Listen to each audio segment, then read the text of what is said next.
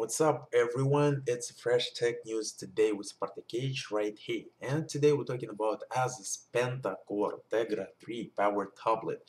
This is an amazing, yes, you read this right. ASUS CEO and NVidia CEO stepped up on the stage at NVIDIA's press event at CES and showed the 7-inch ASUS tablet running an ice cream sandwich on the quad-core, actually Penta-Core Tegra 3 chip, and said that will cost just $249.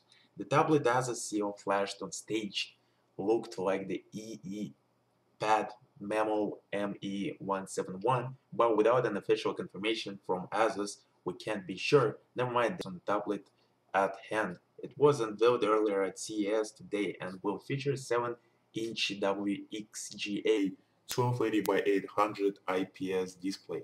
Under the hood, there's the quad-core Tegra 3 SoC, 1 gig of RAM and 16 gigs or 32 gigs of internal storage. The main camera is 5 megapixel, one capable of 1080p video recording, while the 1.2 megapixel at the front will take care of video chats.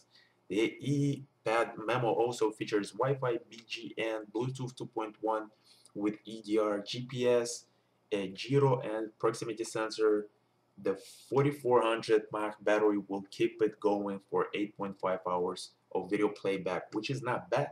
The Eee Pad MeMo is expected to ship in second quarter of this year. But what are we more interested in? More specific information of the pricing and availability of this tasty beast.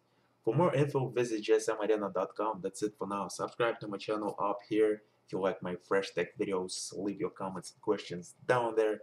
Thanks for watching.